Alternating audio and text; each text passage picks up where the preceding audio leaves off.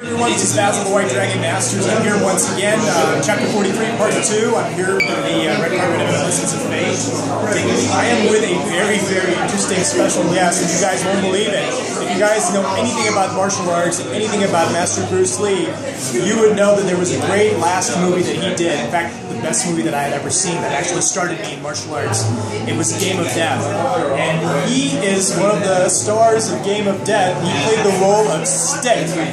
Stick the Assassin. Stick the Assassin.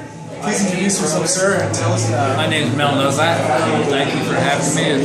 We had a good time tonight. Absolutely. It was a pleasure. So please tell us a little bit about what projects have you been doing lately. What's going on? Well, I just finished Samurai Cop Deadly Vengeance.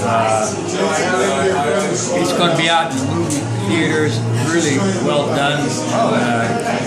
Gregory Tanaka, director, producer. And today I'm right now working on Runaway Killer. I don't die in this one. Oh, okay. Finally, we see you. I've died 19 times. I played the President of the United States in one movie. Okay. And Harry Lee. And in April, I got an incredible movie. Right now it's called Syndicate Smasher, but they may use my name as the title, Milan. Outside and changed it to Milan. I'm Serbian. Right. Milan Mrzenovic. That threw me off completely. I thought he was a full-blown American white dude from somewhere in Arkansas, but he ended up being Serbian. So I'm actually from Pittsburgh. Pittsburgh. Okay, there you go. A lot of Serbs there. Wow. Okay. And then after Benny does this picture in April, he's going to do a martial arts one.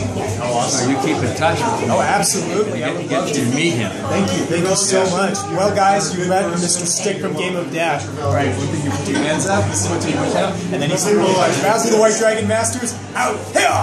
You throw a punch. There you go. Thank you.